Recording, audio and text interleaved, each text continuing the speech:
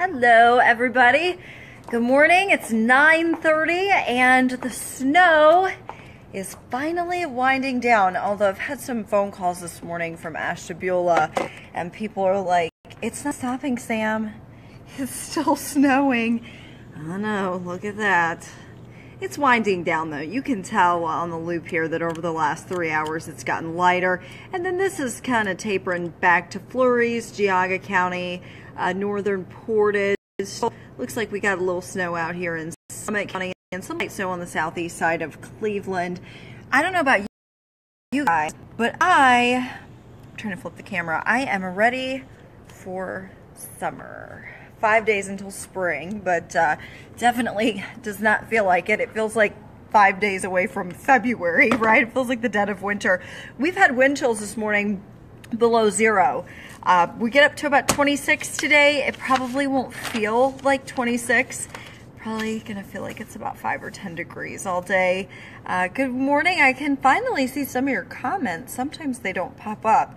Donald, good morning. Kevin, good morning to you as well. Who else is out there with me this morning on this frigid start to your Wednesday? Andrew, good morning from Montgomery. Good morning. You guys have a really nice mall in Montgomery. I want to say it's like outdoors or something, but I remember going there once and it was really nice, like several years ago.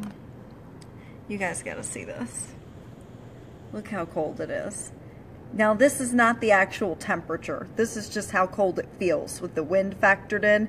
It feels like 5 degrees in Cleveland. It feels like -2 in Wayne County.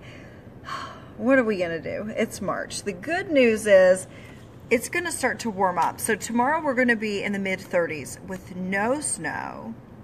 And then on Friday, I'm trying to find my 7-day forecast. We're actually going to get into the 40s, which that will be nice. Good morning, Kim. Good morning, Jeffrey. Let's see. Yeah, 44 Friday. Got a little rain in the forecast. I don't know if you guys are coming out to the parade or not. We're actually going to be out at the St. Patrick's Day parade on Friday. And it looks like it's going to be pretty chilly. It's probably going to be in the 30s during the parade. And then eventually late in the evening, we'll get into the 40s. With a little rain possible. Probably we'll hold off until, at least right now, it looks like after the parade. So that would be good. That way we can get out and enjoy the St. Patrick's Day festivities. Anybody doing anything fun for St. Patrick's Day?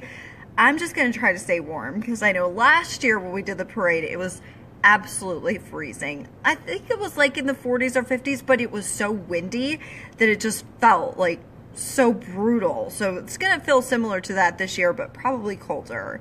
Let's see. Good morning, Kevin. Joe, I see more people are starting to tune in. It looks like we have 20 people watching our Facebook Live. You know, guys, I wish I had better weather news for you, but I just don't.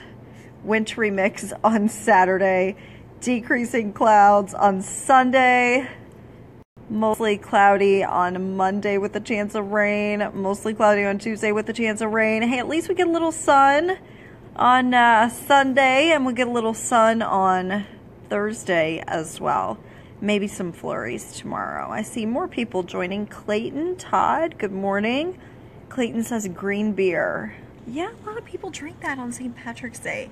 I don't know how I feel about drinking anything green. Even like a smoothie with like spinach. I don't know. I just can't do it. I can't do the green beer or really anything green. I did do this. Our producer, Carrie, she does our 7 o'clock show. She has little girls and they're in the Girl Scouts. So me, being the sucker that I am, ordered 3 boxes of Girl Scout cookies. We have Thin Mints. These are brand new.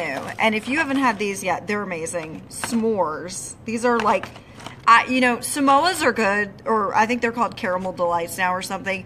They're good, but these are like heaven. They have like, I don't even like marshmallows really, and they have like a hint of like marshmallow with graham cracker and just chocolate. I mean, just, it's amazing. And then I got my fave, my all-time fave, Savannah Smiles. They're so good. And for some reason, even though the serving size, oh, the serving size is 5 cookies. The serving size for these the s'mores are only 2.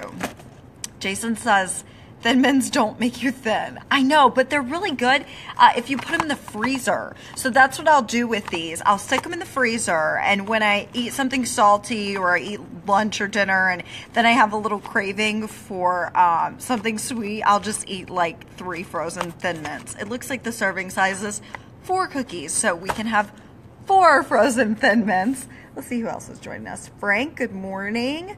Michael, good morning. Hope everybody's having a great day. Uh-oh, my phone is flashing at me. That's because I have 5% battery left, so I better put my phone on the charger, and I will see you guys later. We'll charge this thing so it doesn't die. I'm going to do some things on the weather app and eat my lunch, and I will see you guys at noon. Stay warm, and let's look forward to a little sunshine tomorrow. And if you both got cookies, you can eat as many as you want. Have a great day.